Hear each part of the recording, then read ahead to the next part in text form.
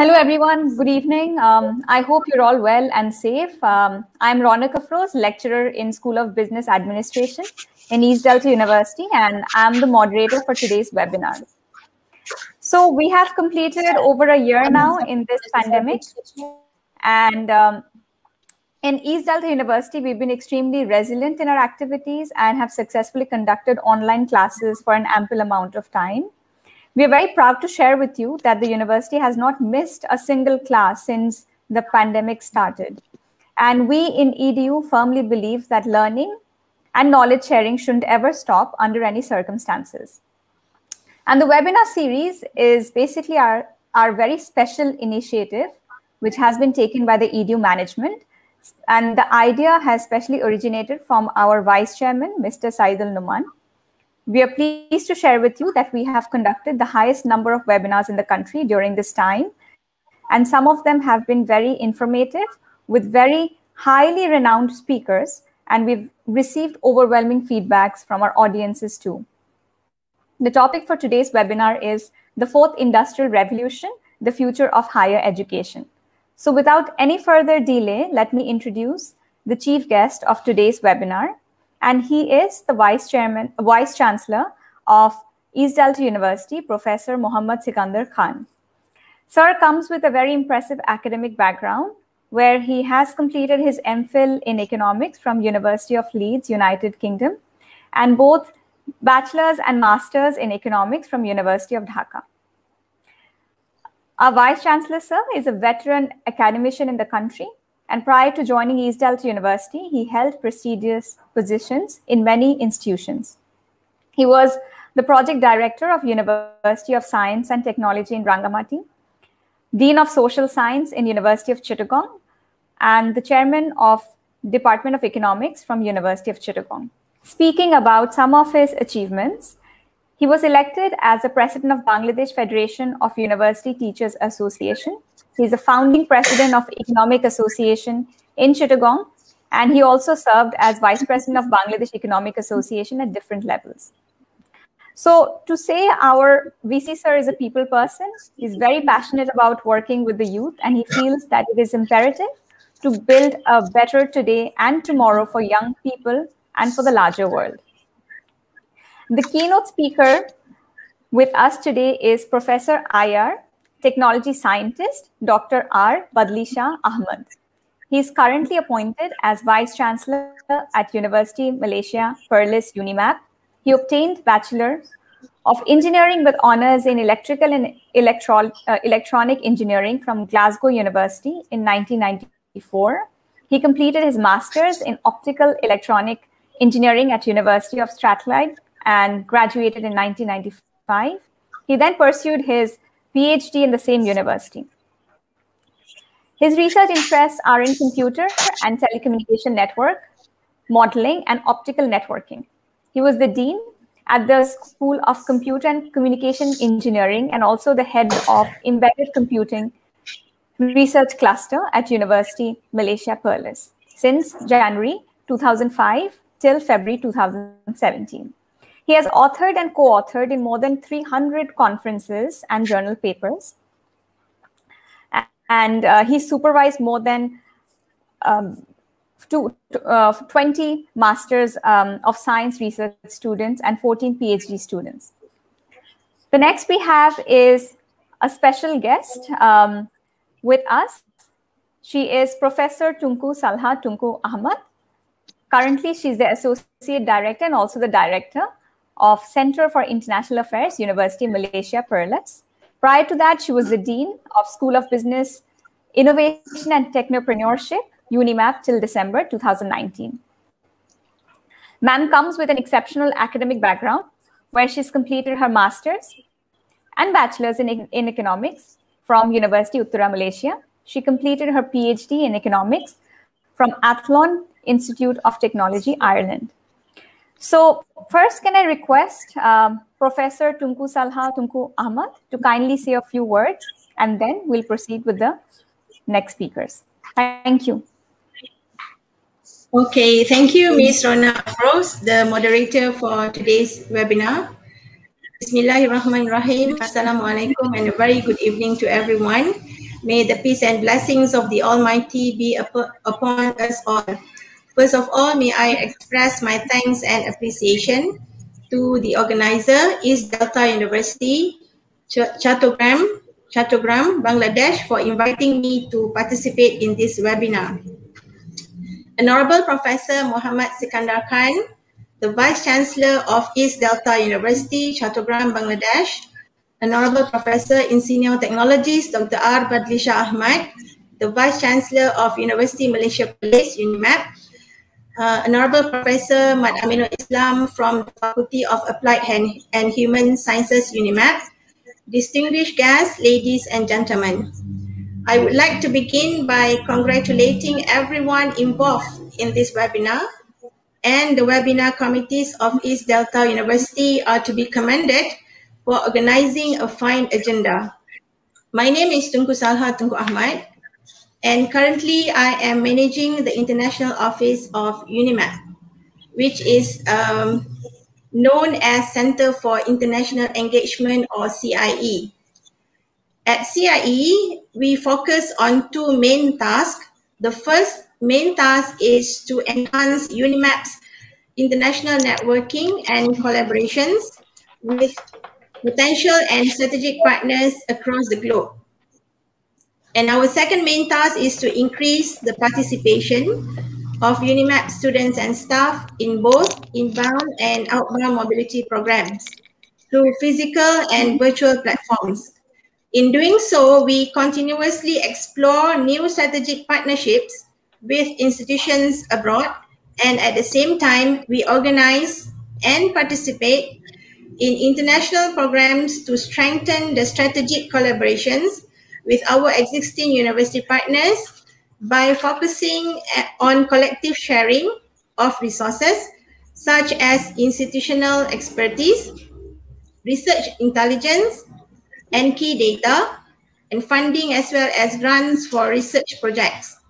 Ladies and gentlemen, allow me to share a brief info on our recent virtual activities that were conducted last year in 2020. So the pandemic did not limit us to successfully work together with a few universities, especially from Indonesia and Thailand, to consistently conduct virtual mobility programs that have benefited many students and staff of the participating universities. These international mobility programs have strengthened the communications with international networks that organize mobility programs.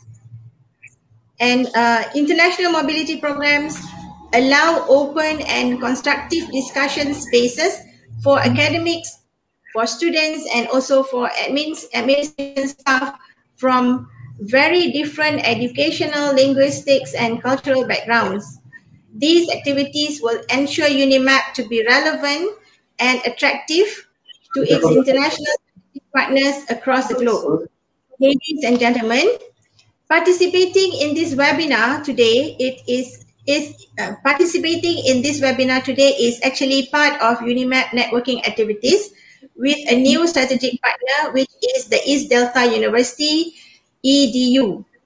And it's a very good starting point for our future engagement and cooperation, particularly in organizing programs and activities for our students and staff, as well as fostering new friendships and appreciation among the students and staff.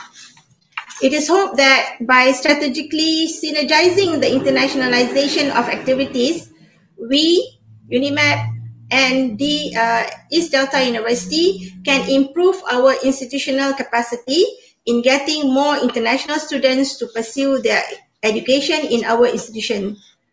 Ladies and gentlemen, before I end my speech, may I take this opportunity to invite everyone, especially the students and the staff of East Delta University, to participate in our updates that are scheduled in August this year, inshallah, in which UNIMAP will be hosting two virtual mobility programs. So the first program is known as Asia Summer Program 2021 that will be conducted from 16 to 29 of August this year.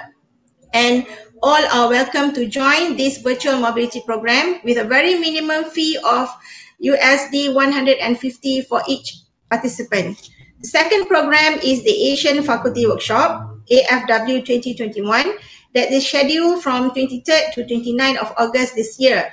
So this workshop will be focusing on the elements of the teaching and learning, which are the delivery, content, and assessment. Trainers will be the professors and experts in the fields of curriculum and educational technology. So the fees for AFW is also USD 150 for each participant. So for your information, we are in the process of developing the websites and it will be ready soon, inshallah. Ladies and gentlemen, based on the global developments, it is forecasted that we will go through a lengthy period before we can be completely free from the threat of COVID-19. It is likely that we may not have a chance to meet in person for some time for now. So I would like to extend my heartfelt gratitude and also my heartfelt regards and wish the best of health and prosperity to everyone wherever you are. I hope that all of us will continue this valuable networking and expand it widely by organizing more programs and engagements in the future. Stay safe, thank you, and wassalamu alaikum warahmatullahi wabarakatuh. Thank you. Thank you so much, Dr. Tunku Salaha, for your kind words. And I'm sure the collaboration that EDU and UNIMAP are going to have is going to be very good and exciting for the students. And we really look forward to it. Thank you very much. And now I request our keynote speaker, Professor IR, technology scientist, Dr. Badlisha Ahmed, to kindly say a few words. But before we actually go on to his session, there is a video that I would like to request our IT team to play, and then we can proceed with his speech. Thank you.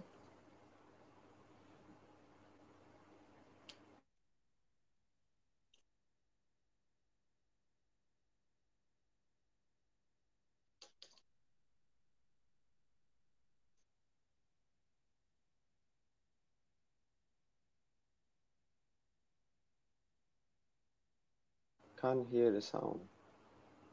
Sorry, the volume is not working. So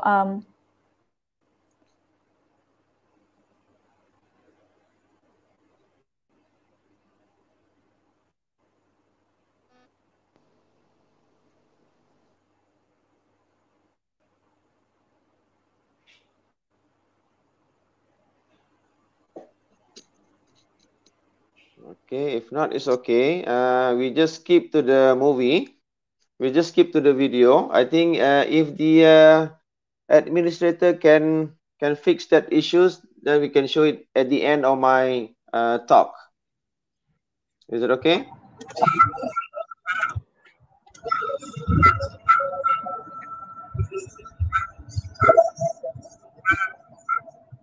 Still no sound. It's okay. It's okay. We can run it again after I completed my talk.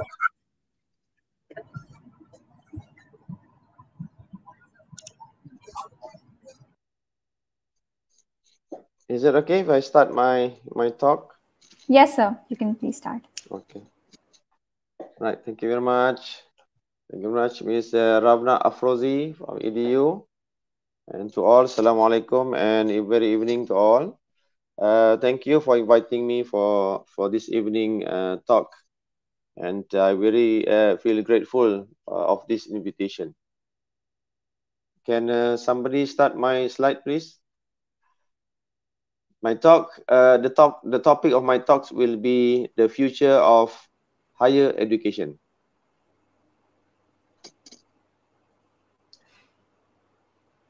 Hello? Yes, sir. It's just Hello? starting. All right. Okay. So my talk will be the future of higher education. Actually, the video will help all the audience to see the changes between education 1.1 or the old one until the new technological advancements in education. But anyway, I try to give I show my slides, and then afterwards, when the technical officer is ready to fix the issues, they can run the YouTube video again.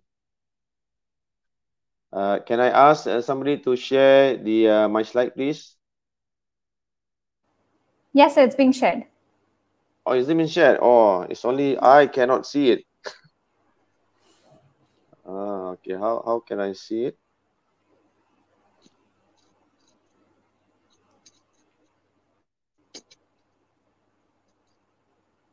Is it possible for me to be able to see the slide?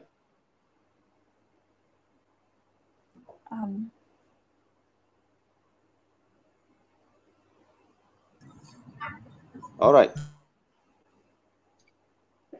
Can I see the slide, please? Sir, it's being shared. Can you see it now? All right. All right, now I can see it. All right. Okay, great. So I would like to start a quote by Bill Gates.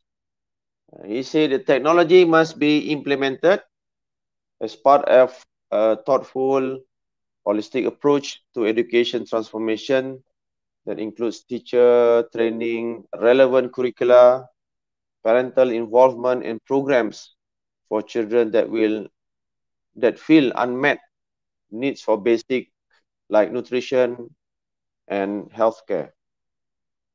Next slide.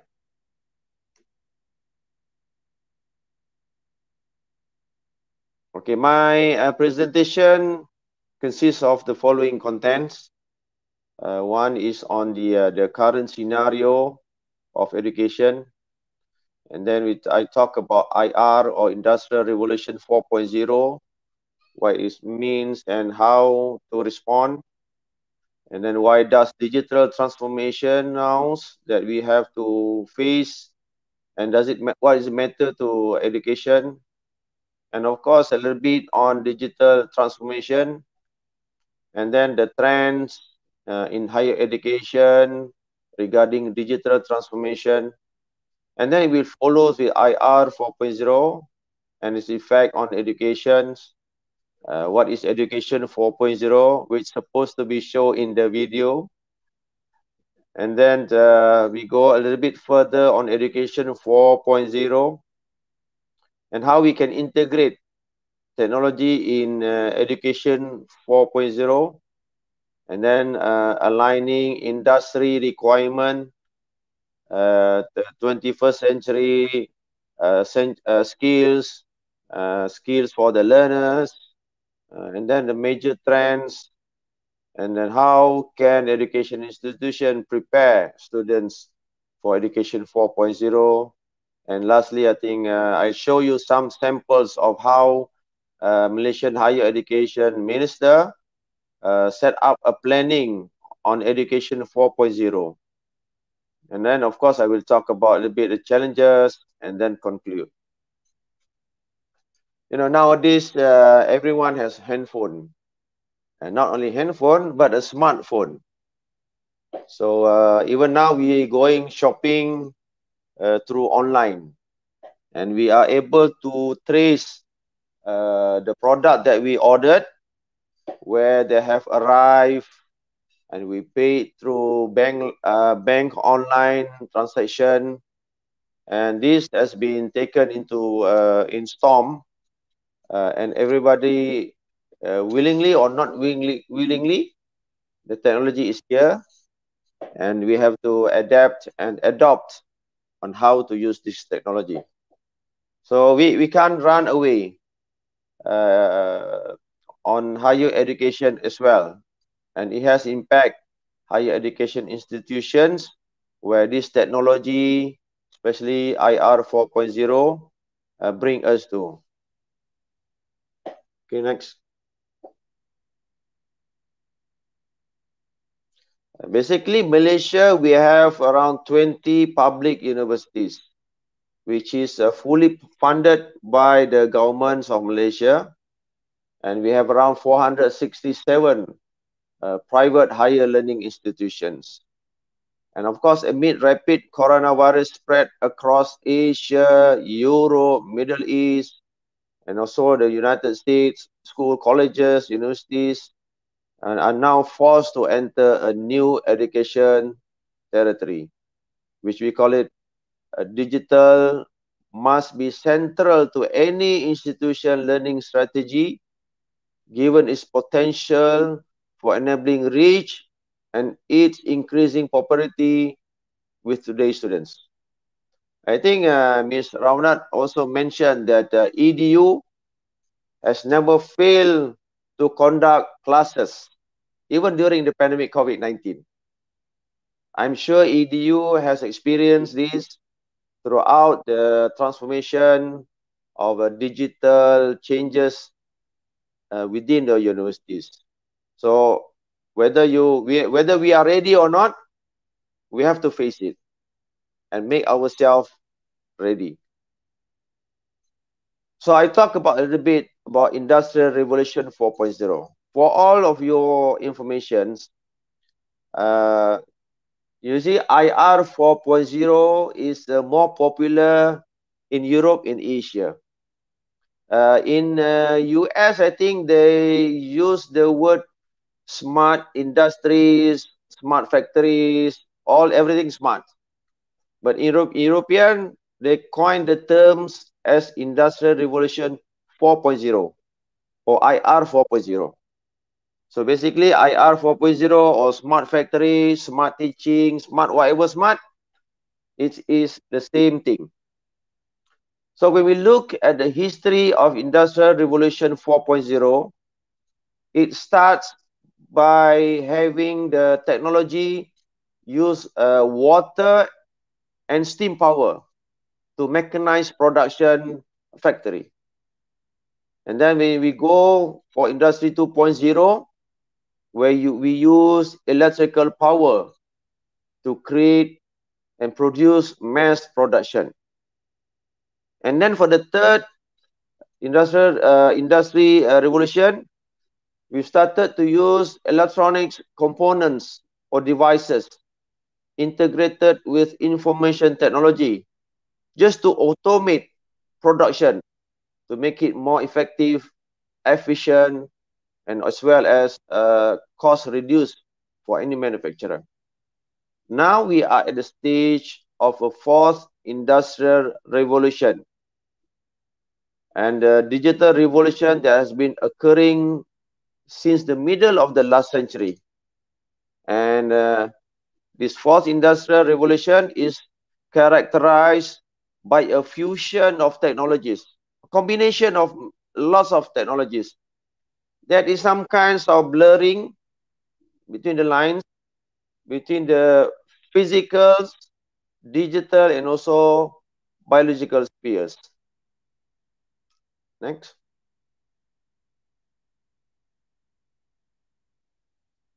And IR 4.0 is closely linked to the application of advanced technology, information control, and of course, introduction to modern day communication, which encompasses 9 pillars. Number one is the simulations. Now we don't use the physical activities. Sometimes we can just use simulation using computers. And then we have virtual reality. We don't need to go physically to a place. We just use it virtually and feel like we are at that place. And also the vertical, horizontal system integration. And of course, you have heard about Internet of Things or IoT. And of course, cyber security issues is also very important, which is the main items in Industry 4.0. Cloud computing, I don't really need to mention. We are using StreamYard. It is cloud-based. We just can use our web browser to access the application. And I think most of us has Gmail. And we store our photos in the Google Drive or Dropbox. And it's called the cloud computing. And of course, at the manufacturing side, we have additive manufacturing. And then it works on the supply chains using data that's been given by the public or the individual like us. And lastly, the robotic and automation at the industrial floors.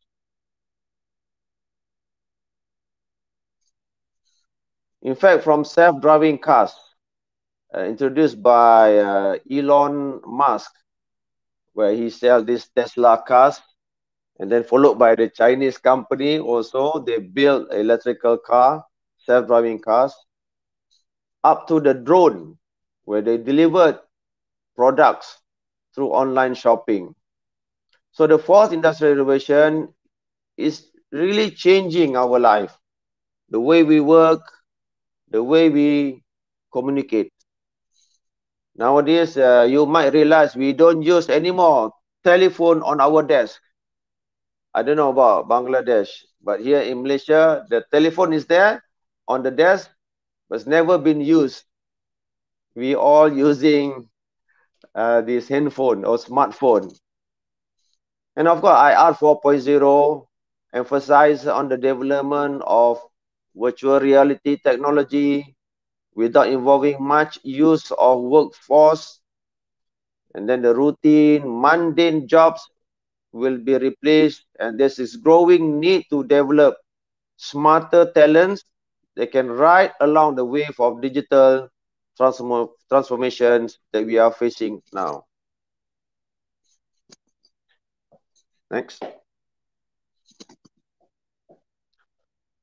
So digital transformation is not basically just a hardware or software upgrade, although that can be play a part. You know, we every 2 years we change our smartphone, right? It's about hardware and the software inside. But actually, digital transformation is a physical as well as philosophical change designed to meet the ever-growing demands of ourselves, the students, the faculty, and campus, which is meant to create a learning environment where everything is connected. So this is an ecosystem which combines technology, services, and security to bridge the digital gap, which will create collaborative, interactive, and personalized learning experiences. Throughout my experience as a Vice Chancellor, there are emails sent regarding any issues, any problem within the universities. We also have application like WhatsApp, Telegram, which we created just to create a fast response to all the issues facing either by the faculty members and also by the students. And by using this, we are able to respond it quickly and very fast. So that's what's happening now. So education is highly also influenced by today's digital information and technological advances. And of course, for the student, their new learning experience can be boosted with these digital transformation trends, where we have this IoT, big data, artificial intelligence, machine learning, blockchain, AR, VR, AR meant for augmented reality, VR, virtual reality, and in terms of security, which at the end increase the accessibility to all these informations. Okay, next. So Industrial Revolution 4.0 and its effects on education. So you see how the IR 4.0 has given a new impetus to especially education transformation. The way IR 4.0 is transforming the world using all this technology, IoT, big data, are really impacting major industries. And in turn, in terms of jobs, the replacement of manual jobs by machines, which make manufacturing more effective and also smooth. And this implies that IR 4.0 will not only affect industries, but consequently will transform the way jobs and education will be seen. In Malaysia also, what we are facing that most of the universities are still not ready with IR 4.0. I can say that in Malaysia, the level of industry revolution is between 2 to 3, or the second or the third industrial revolution.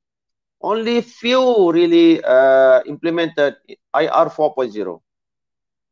But saying that, we cannot wait until it happens. In education, we have to set, or we should prepare our students for IR 4.0. I'm not aware about the Bangladesh. I know your textile industries is very, very good. And I know how far IR 4.0 has been implemented at the industries. So you can see IR 4.0 wave is so strong that the change is inevitable. That's including the education setting and making education 4.0 the famous buzzword among these educationists today. Everybody is talking about education 4.0, IR 4.0. But in Japan, they already so advanced. It's society 5.0.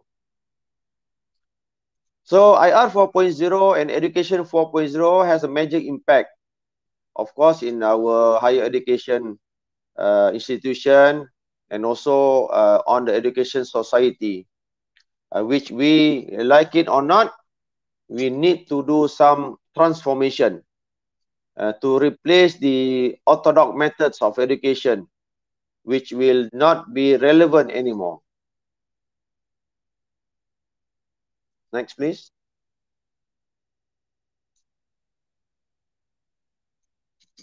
Next slide. All right. So in the era of IR 4.0, now jobs require a very the creativity and likely to stay. So irrespective of discipline, education 4.0 must be able to produce highly creative graduates, and of course with the ability to think critically. There's no more master slaves work environment. I ask you to do the job, you implement the job as what I told you to do. You know, sometimes the instruction is not very clear, and the expectation of the workers need to be more innovative, and also they have a creativity in terms of solving the problem. As mentioned by Fisk, this is a reference in 2007, explains that the new vision of learning promotes learners to learn not only skills and knowledge they are needed, but also to identify the source to learn these skills and knowledge. This means nowadays there are many kind of source. You have YouTube, you can find the Googles, you can go find so many and go to the libraries, videos, audios. So need to understand how to identify the source which can be used to learn the skills and knowledge. And learning is built around them as to where and how to learn, and tracking of their performance is done. Next slide. So when we look at IR 4.0, there are 4 stages. Similarly to education 4.0, we have education 1.0, 2.0, 3.0, and also 4.0. So education 4.0 is the purposely approach to learning that line up with the IR 4.0, and it is about transforming the future of education using advanced technologies and of course automation. So with that, the student should be able to adapt with skill set by the fast changing technology, and they should be led but not instructed, and information should be made accessible, but of course not too fat to them. So in both general and vocational education, we should aim at making students skill ready to be able for them to compete with the outside labor force. So if we look at evolution of education 1.0 to 4.0, earlier you can see the student was considered as a passive recipient. Now they are considered as an active recipient. And technology is now an important part of the training. We use Kahoot, even we use lots of application, Telegram, WhatsApp, and so on. And then learning was centered in school. Now learning can be anytime and anywhere. That's what we are doing now. Everybody's sitting at home. No need to have a classes. You just need a PC, computer, or handphone. And earlier there was no structure about what is used and what is now. Now we have a well-designed structure of our education system. And before it was exam-based, everything exam. Now we have a learning-based system. And learning was a community. Now it has become one-to-one interaction. And of course, teaching has become more personalized. And interaction has become faster and smarter. Usually we deal with classes which include 100 to maybe 200 students. Nowadays, with this technology, student will message to you day and night. Everyone, if there are 100 students in the class, you might get nearly 50% question from the students. And as it's also based on the industry's revolution and education, where the industry is talking about the flexible production line, which relates to education with a tailor-made learning path. And industry, they are working online quality center. But in education, we talk about formative assessment and the rest of like custom products, system engineering, long life learning, all can be related to education 4.0 through the divergence and pluralism, education in the goals, and continuous task teachers learning. Next. And integration of education and technology in education 4.0 cannot be avoided. So with education 4.0, there's an integration of technology via the digital tools in teaching as well as learning. And technology has always been at the forefront of human education, as seen in the following figure. So last time you see on the figures using blackboard and chalk. There's no blackboard now, whiteboard, but we still call it blackboard sometimes. And then I still remember during my study, they use the lecturers or professors using transparency slide. Sometimes the transparencies become yellow because they've used it for many years, have not been replaced the slides. And then they have using PowerPoint presentation, which is I'm using right now. And they have this computer aided instruction using web-based learning and teacher tools and the rest of this, the e-classroom, video conference, and we're having this wireless technology, 3G, 4G, 5G, and also we use the innovative technology. Next. So the entire concept of education 4.0 actually revolves around the industry's revolution. And the education system should be aligned parallel to the trends in the industries. Because it is too obvious that we are producing the graduates which they are able to work at the industries after 4 years of their graduation. So some of the major key points regarding the aligning of the industries and education society are as follows. Number one, every student must be taught as an individual rather than a group. You can teach a big group, but in some cases, you also need to deal individually with all the students. And then you should be able to building a flexible learning path. That means they can skip some of the chapters, allows them to find which module that they wish to learn by themselves. And also more formative tests as well, not only examination, give them such assignments for them to do, ask them to do some presentation using technology.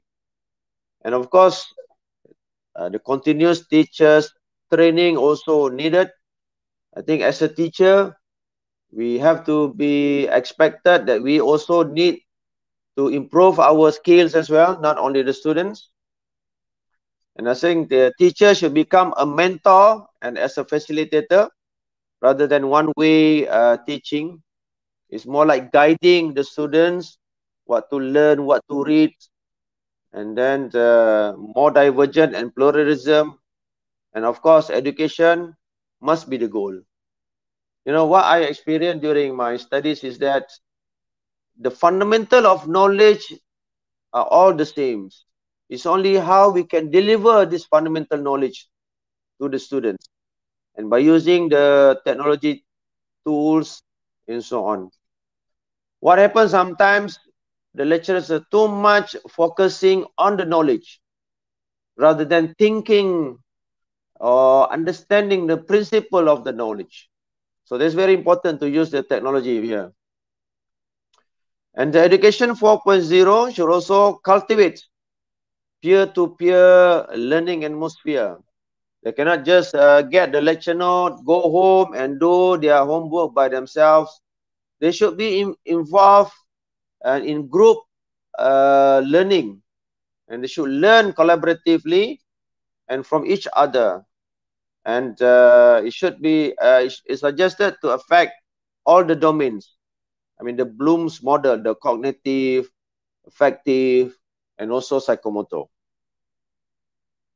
And of course, in the cognitive domain, application, analysis, evaluating, and creating will become way more important relative to the lower level cognitive skills.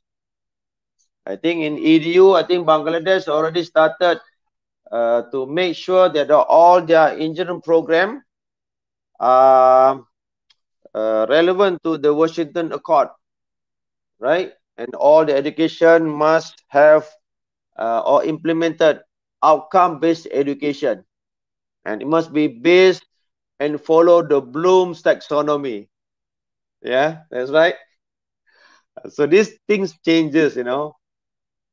Although this Bloom technology is like 20, 30 years ago, but now it's become relevant. And of course, in Education 4.0, the role of teachers is act as a facilitators. It's not like teachers at the school, you know, they're facilitators.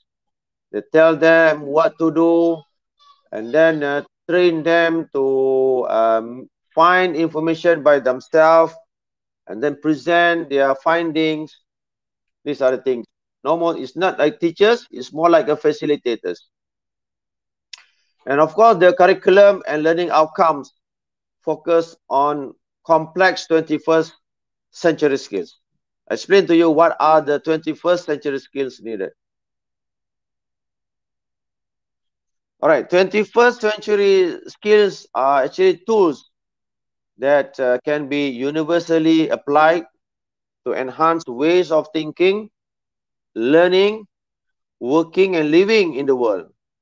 And 21st century skills there are 12 abilities that today's students need to have and to succeed in their careers during the information age.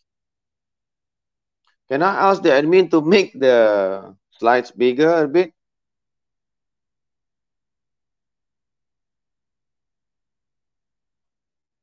All right. So you can see that these are the 21st century skills that's needed, like critical thinking, creativity, able to collaborate, able to communicate effectively. They should have a social skills, and of course the information literacy, media literacy, technology literacy, flexibility, and of course leadership. And they should be able to initiate things in order to make their work a success. Okay, next. Next slide, please. So these 21st century skills can be broken into one of three categories. The one is learning skills. Learning skills in terms of critical thinking, creativity, collaboration, communication. And the second categories is literacy skills, where you need to find information, make use of the media and as well as technology. And of course, the last category is the life skills. Should have the flexibility, leadership, should be able to initiate things and have a very effective productivity. And of course, not to forget the social skills. Okay, next slide.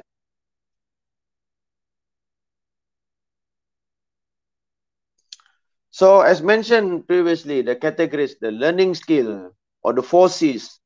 So teachers, actually this learning skill teaches students about the mental processes required to adapt and improve upon a modern work environment.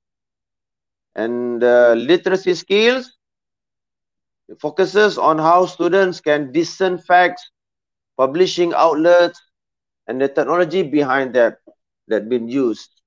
So there's a strong focus on determining trustworthy sources and factual information to separate it from the misinformation that floods the internet. You know what happened? People just receive whatever they got from the internet. They should be able to filter all this information to make sure or to verify which information is the real and not the fake. And also the life skill category. Take a look at the intangible elements of the students' everyday life. Because we don't want to produce a robot. Students are human beings. They have to have the life skills. So these intangible focus on both personal and of course professional qualities. And all together, these three categories cover all these 12 21st century skills that contribute to a student future career. So we have to make sure our students ready with all these skills. Okay, next. So 21st century learners are more involved in the teaching process rather than one-to-many and then feed all the information to them. They are highly interactive and they able to use online learning tools, using the social media platform to communicate. You know what happens, student? I think all of us are aware. If you ask question in your class, I think 99% you will not get any questions. But if you start trying to use tools like Hadoop, there are many applications which allows them to interact using the social media or application, then you will see their response is very, very good. They're willing to say their opinion, asking question. So these are the things that we have to understand. What happened to this young generation? And also, previous slide, please. Not completed yet. So instructors must be well equipped with digital learning tools, which enable them to help students in a self-paced learning and act more as a guide and facilitator than as a lecturer. Because you have to understand, different student has different capability. What we are doing now, for example, at the primary school, right? We differentiate them at the early stage. Poor student, all put together, sit at the one poor class, we call it. I don't know about Bangladesh. I'm talking about Malaysia. The good student, very highly intelligent, they will be grouped together. So at the end, what happened in the reality is the poor student will become a leader. In fact, a prime minister or a president. In compare to these good students where the teachers, focus on them. Because why? Because we forget that these students must be mixed together. So they are able to interact, understand each other, and equip themselves with the social skills. So this need to be studied. What happened to this kind of method that we implemented long time ago? The separation between good student, mediocre student, and very poor students. It shouldn't be any case right now if we can really think of using technology in our education. So go back to this education 4.0. The major trends of education 4.0 can be divided into 6 items. This shift the major learning responsibilities from the instructors to the learners.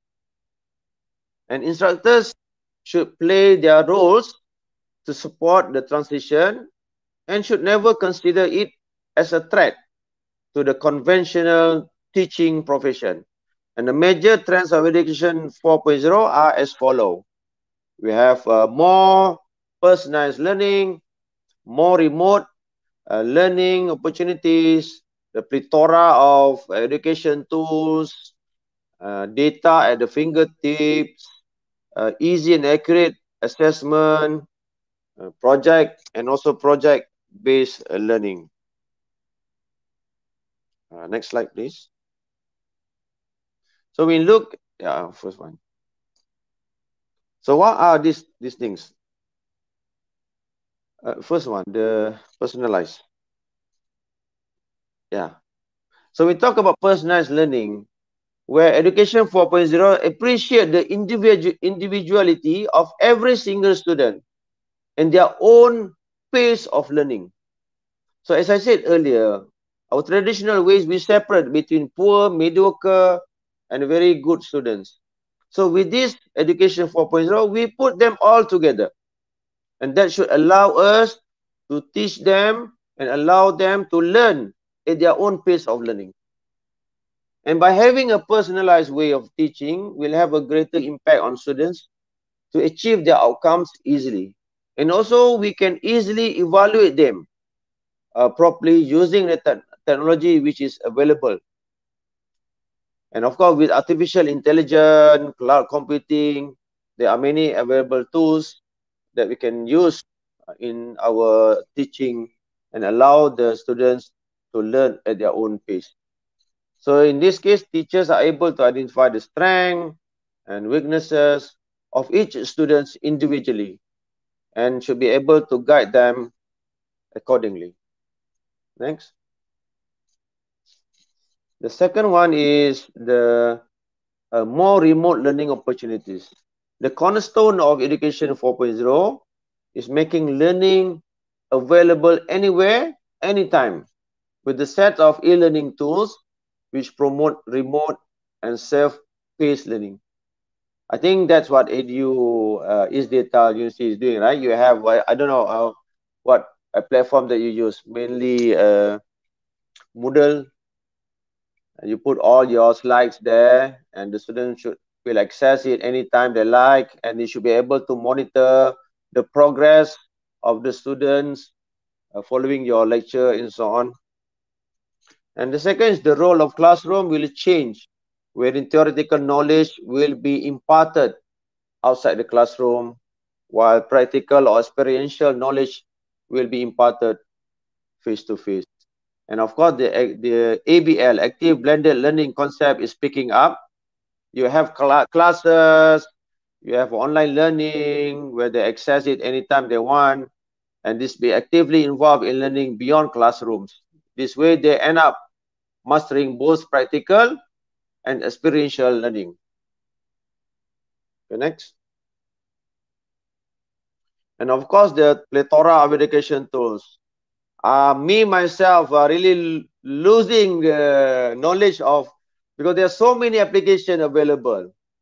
So it's just a matter of the educators to learn and adopt to this kind of technology and try the tools or technique which is suitable with the students, and which allow these tools to make education more collaborative and more engagement with teachers and also the students.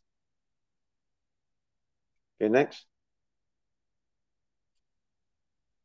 So of course nowadays, whatever you want, you just ask. We call it Uncle Google.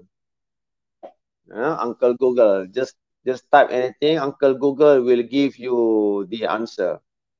Even Google can do lots of data analytics, and it can produce reporting.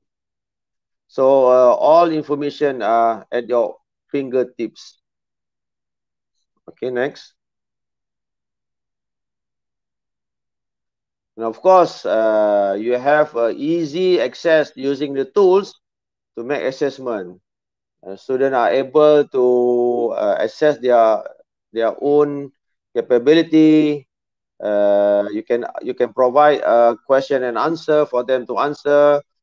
Through that, the students are able to assess their progress through this all online assessment. Okay, next. And of course, project-based learning is also important. And the project-driven approach that Education 4.0 supports helps students learn in a very fun and interesting way. You can't just give individual projects, you have to involve groups of people, give the real project-based which they need to solve it.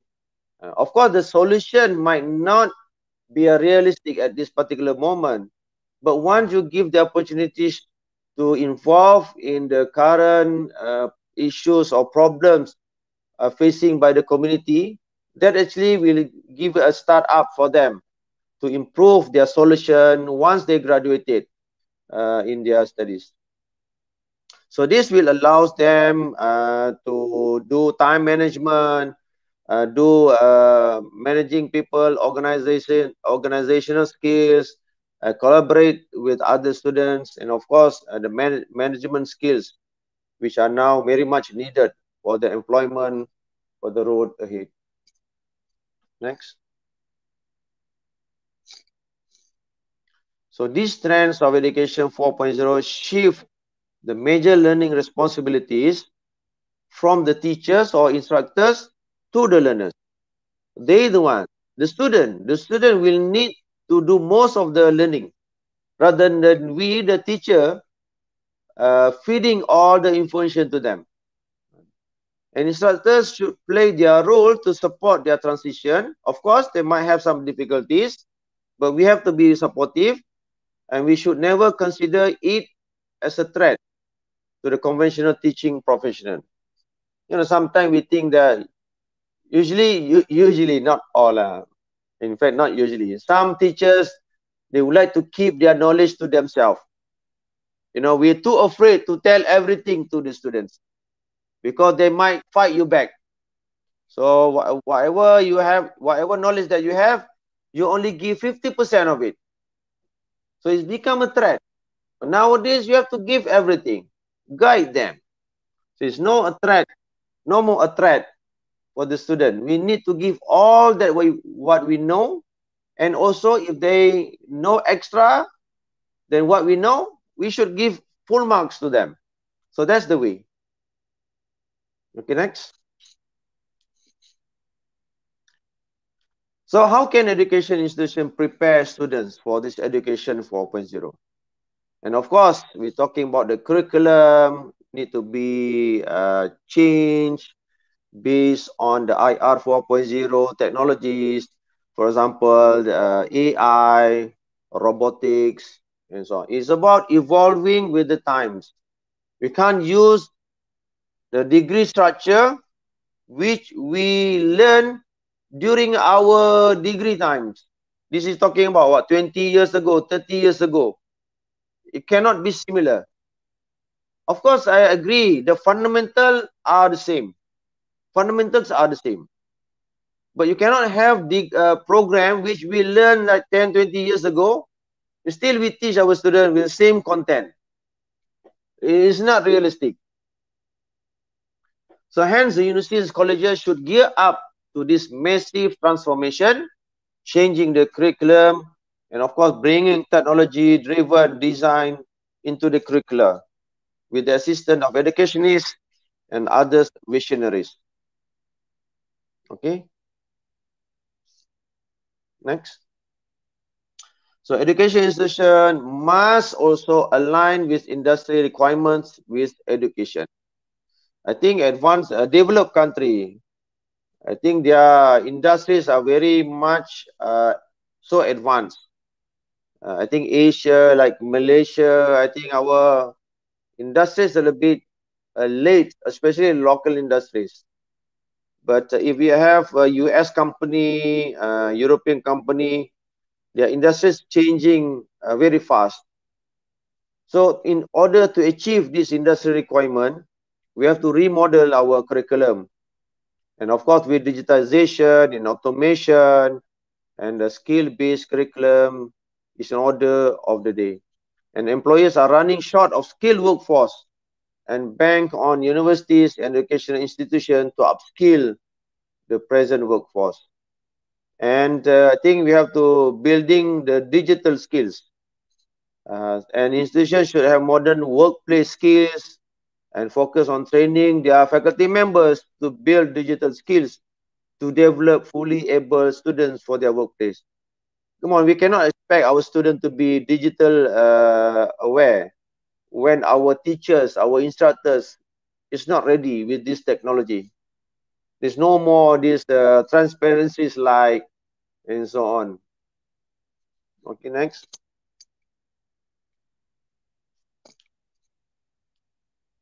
And of course, you have to opt for digital tools to replace face-to-face and to provide virtual learning environment, like using the LMS. I think there are many types of LMS platform. Like I mentioned earlier, the Moodle. I think UNIMAP also using Moodle. I don't know about EDU.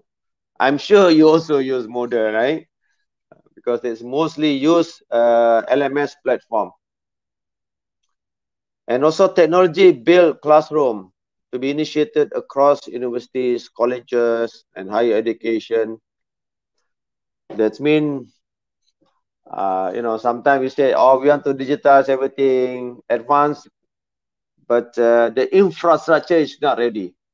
When the internet is so slow, and then cut off regularly, this is need to be changed. I think Malaysia also facing the same thing. The internet compared to like Thailand, I think Philippines, we are still lagging behind. But I think the government is doing something to improve the internet facilities. So by saying technology-built classroom, that means our infrastructure must be ready. The application, the internet facilities, and so on. Next. And of course, tweaking or the course delivery, and there should be a synchronization between the faculty and the curriculum they taught. And faculty should be open to using technological application to improve student cognitive learning abilities. And they should adapt to personalized adaptive learning techniques for smarter learning approach to make the whole process fun and interesting. Why I observe sometimes the lecturers is so stressed, very serious. Even that's the reason why our culture sometimes does not support students to ask questions. You say, don't ask so many questions, just follow me. So the way we deliver our courses, the way we interact with the students is also very important. Okay, next. So Dunville in 2016 in this paper says that the advancement of technologies keeps on changing and transforming the teaching method and the setting of the learning process. And some of this has been embraced by education institutions. Between lecturers, post-student grades and assignment are all online, and students use collaborative software. Students complete their assignment online, upload it in online class portal. And of course, students now highly dependent on the cloud storage. And of course, communication among student, parent, lecturers, and administration is done via social media platform. No more using the table telephone anymore. It's changing now. Next. So the next, I want to share a little bit on what Malaysian education blueprint plan since 2015 until 2025. So we have the number one, the holistic entrepreneur and balanced graduates, talent education, a nation of lifelong learning, quality of TVET graduates, and so on. There are 10 shifts actually, including the globalized online learning. Okay, next. A similar transformation has already taken place in the tertiary education setting in Malaysia, where the layout of the classroom has gradually changed from neat rows and chairs to flexible seating arrangement, enabling for both individual and collaborative workspaces. To be honest with you, it's planned, but it's not implemented fully, because we still have these row and chairs in all the classroom. Only a few settings has been changed using different or flexible seating arrangement. And student assignments are no longer in the form of constructed or selected responses only. And also alternative assessment has been introduced to accommodate multiple learning style. Portfolio, project papers, demonstration of skills and rating skills are among the alternative assessment bring practice nowadays in comparison to examination-based assessment. And Malaysia started using Malaysia Open Online Courses, which follows the massive open online courses started by MIT, Massachusetts Institute of Technology, using the EDX form, and with collaboration with other universities as well. So we come up with this Malaysia Open Online Courses, which are available through the link provided in the slide. Okay, next.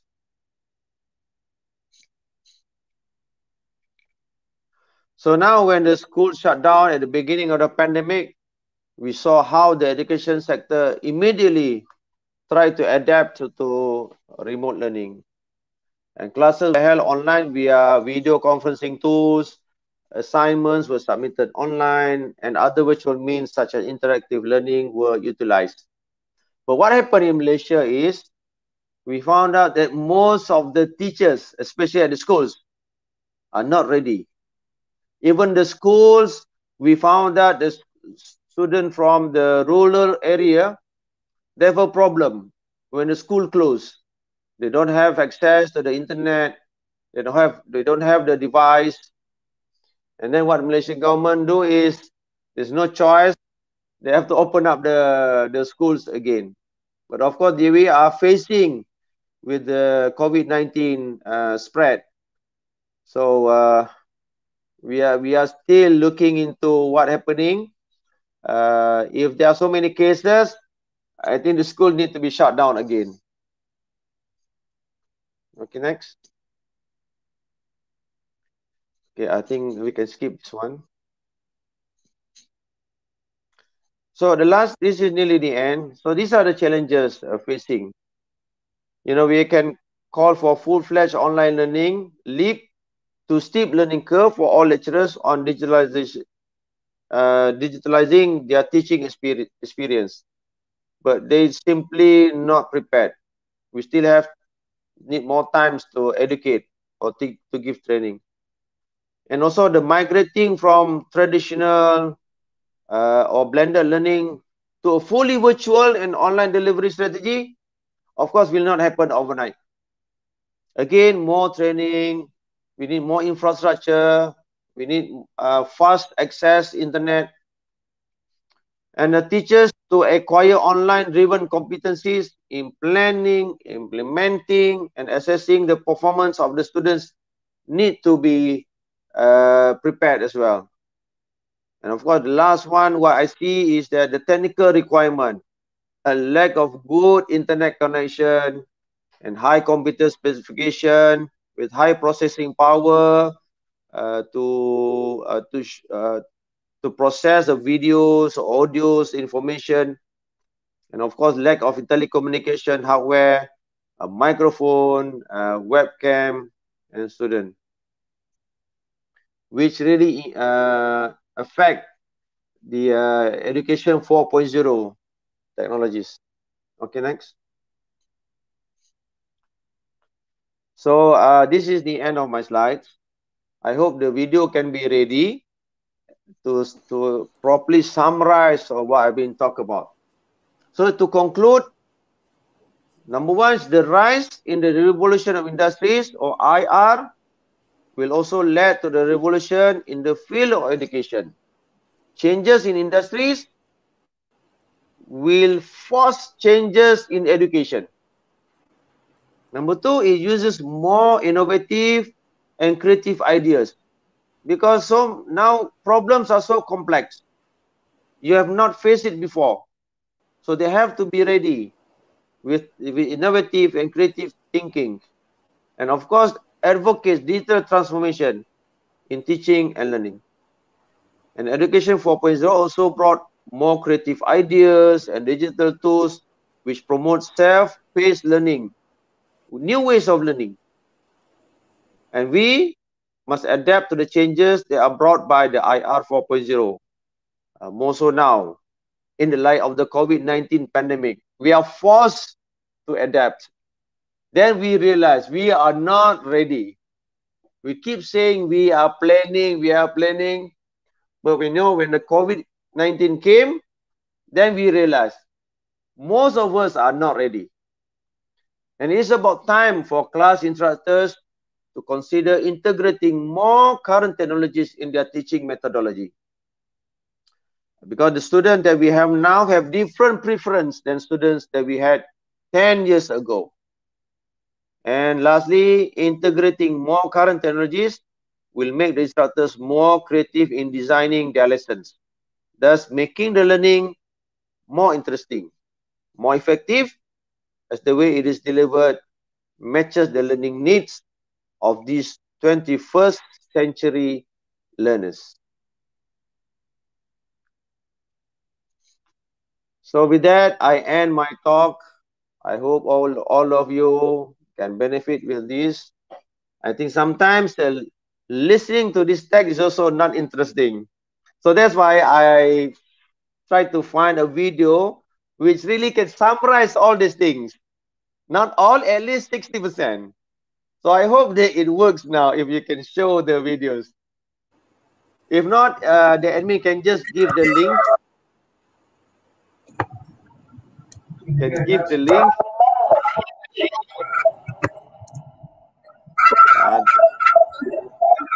I don't think it works, but anyway, I think the admin can give the links later on to all the participants here, can have a look at it. Thank you very much. Thank you very much, sir. That was a really brilliant and an outstanding presentation. And I personally learned a lot from your slides. And I'm sure our viewers, our audiences will be highly benefited from your presentation. We've already got some really good comments on your slide so far. They have found to be very informative and very helpful indeed. And it makes me really happy. It makes me really happy to say that even East Delta University is doing a lot of things that you just mentioned. So it makes me very happy as a faculty member to say it on behalf of EDU that we are in line with what Malaysia is doing. Yeah. So thank you very much. And last but not the least, may I please request our chief guest, Professor Muhammad Sikandar Khan, to kindly say a few words and conclude the session. Thank you.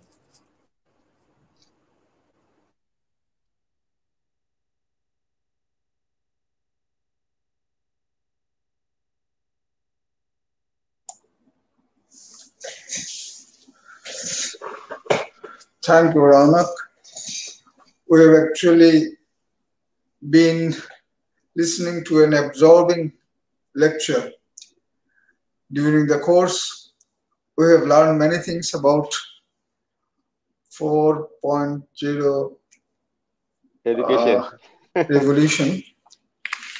In fact, we have many things to learn from Malaysia, and we realize that Malaysia actually is a country in this part of the world which is very advanced in respect of adopting newer methods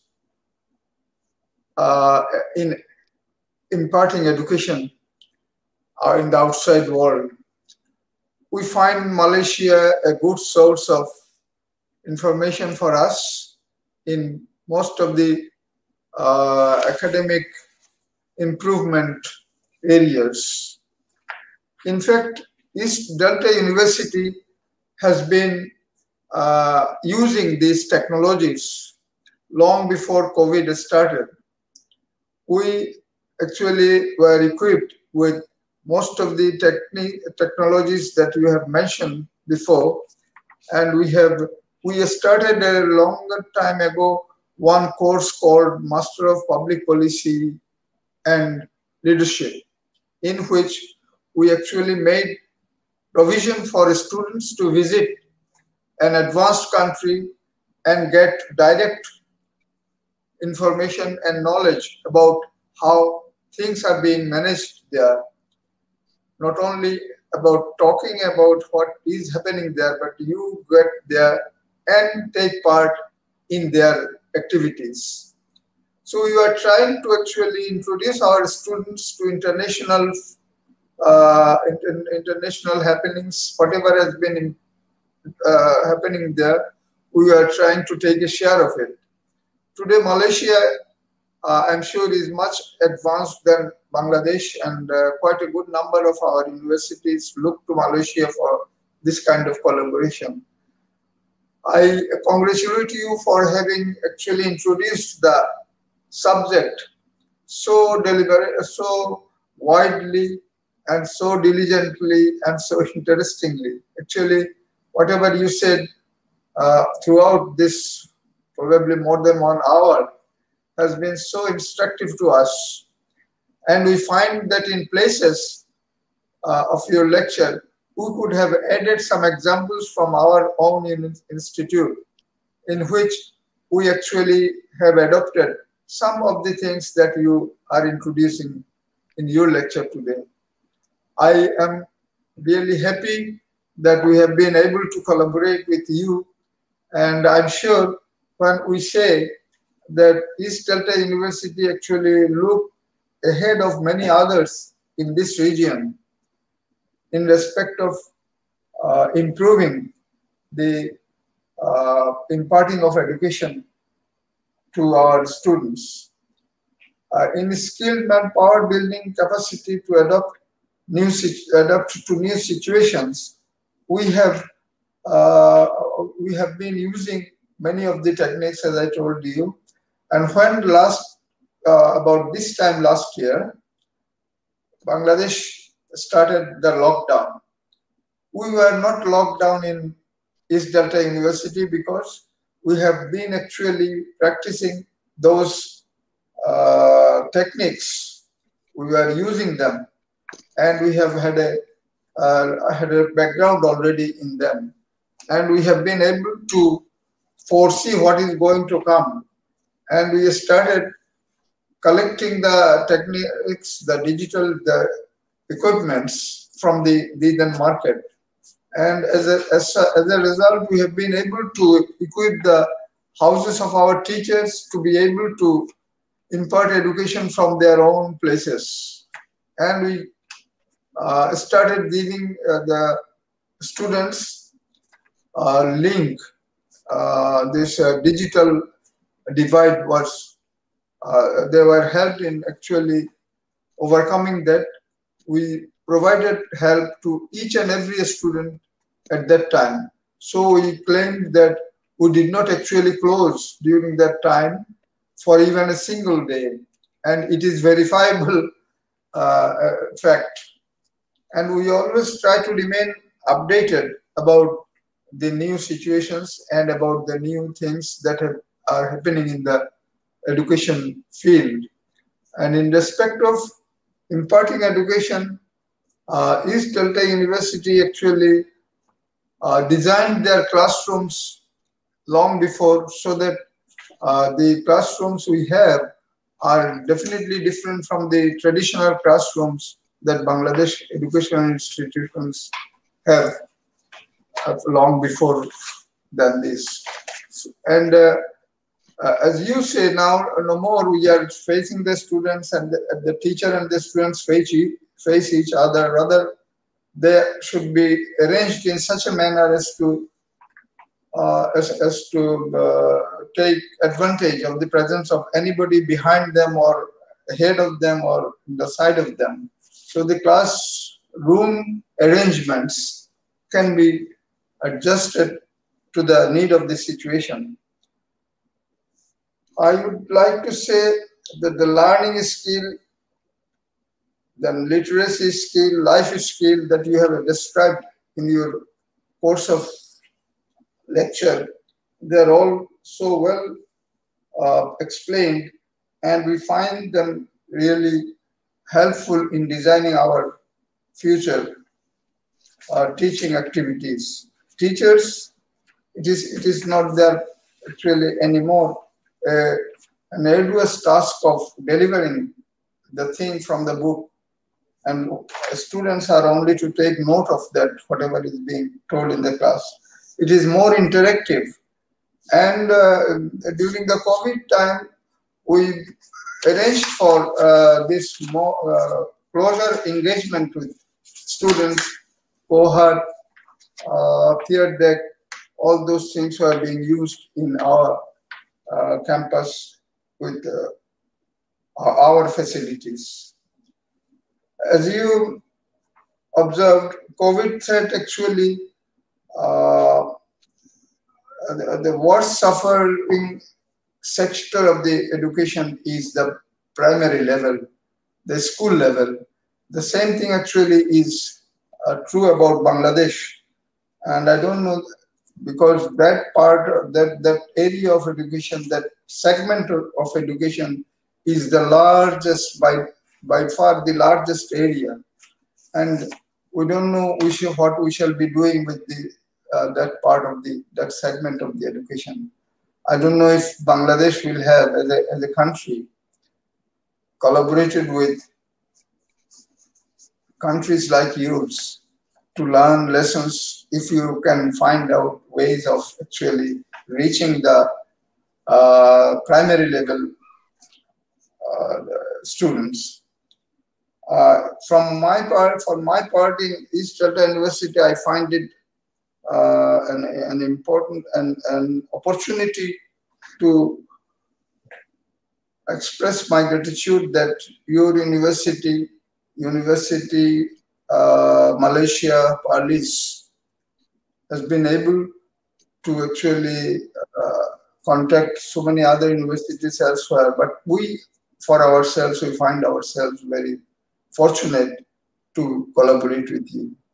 I'm sure with our collaboration, both Bangladesh and Malaysia will gain. I don't know how much we shall be able to contribute in respect of our experience here to whatever you are doing there, so that the whole region should benefit from our collaboration. Thank you very much. Thank you, Ram. Thank you very much, sir, for your kind words. And like sir said, East Delta University is really looking forward to collaborate with UNIMAP. And I think this is just the stepping stone for this amazing collaboration we're going to have, this webinar. Yeah, and definitely. we're really going to do lots of wonderful things for the two universities. So my many thanks to all the speakers. It's been a wonderful session, and I'm very fortunate to have moderated this session. It has been very, for me, it has been very informative and insightful. And I personally learned a lot from it, and I'm sure everyone's going to be highly benefited. I would like to thank also the EDU management, our Vice Chancellor, sir, and Vice Chairman, sir, the admin, the IT, who's all working backstage and arranging these wonderful sessions. So I think we are up with our time, and we should conclude now. Many thanks and take care. Good night. Thank you very much.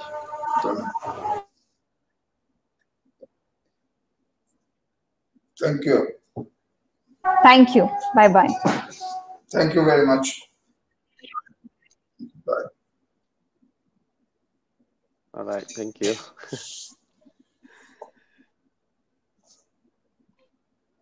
See you, Professor Ahmed.